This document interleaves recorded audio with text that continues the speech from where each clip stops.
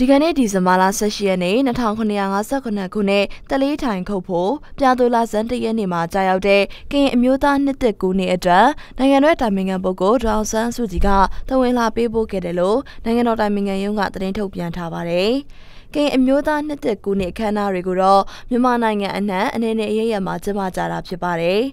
ဒေါအောင်ဆန်းစုကြည်ပေးပို့တဲ့တဝင်လွှာမှာတော့ကရင်အမျိုးသားနေ့ဖြစ်ပေါ်လာမှုအခြေအနေတွေကိုဥစွာပြောကြားခဲ့ပြီးကရင်အမျိုးသားတွေရဲ့ကောက်တစ်စားပွဲမှာမိသားစုဝင်အားလုံးစုစုံညီညီပြန်လည်တွေ့ဆုံနိုင်ဖို့စ조사ကြတဲ့နေ့တူ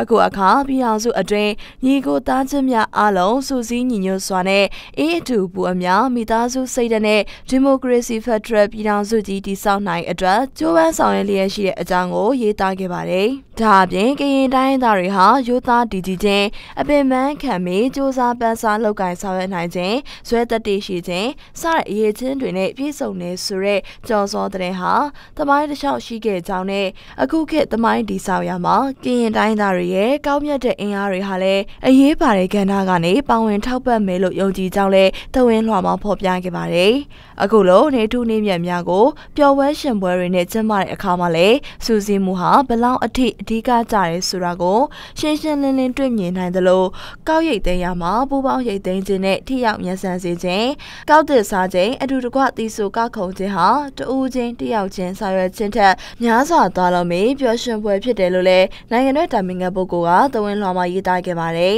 ။ဒါအပြင်နှစ်သက်ကူပွဲတော်တွေဟာအတိတ်ကဖြစ်ရပ်တွေကိုတတိယ